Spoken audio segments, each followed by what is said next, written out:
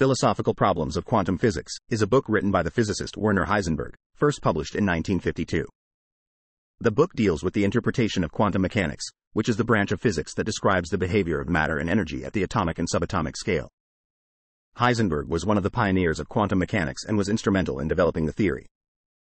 However, he was also deeply concerned with the philosophical implications of the theory and the problems that it posed for our understanding of the physical world. The book is divided into 4 main sections, each of which deals with a different aspect of quantum mechanics. The first section provides an introduction to the basic concepts and principles of the theory, including the wave-particle duality, uncertainty principle, and the measurement problem. The second section focuses on the interpretation of the theory and the various philosophical debates that have surrounded it. Heisenberg argues that there is no single, universally accepted interpretation of quantum mechanics and that the theory is fundamentally incomplete in certain respects. The third section deals with the relationship between quantum mechanics and classical mechanics, which is the branch of physics that describes the behavior of larger, macroscopic objects. Heisenberg argues that the two theories are fundamentally different and that attempts to reduce quantum mechanics to classical mechanics are misguided.